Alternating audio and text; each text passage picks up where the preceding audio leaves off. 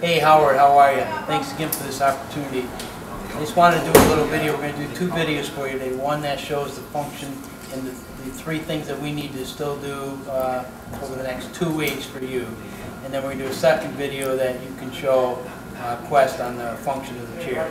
First thing is this is the footstool. This is the revised pieces. We just got these in.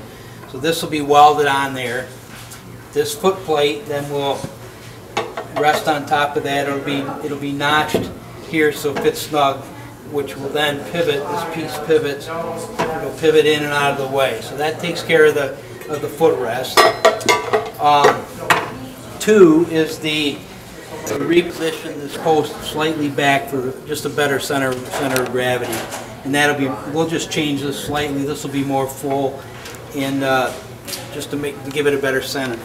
And then the third thing is the bar itself. As you see, it moves around.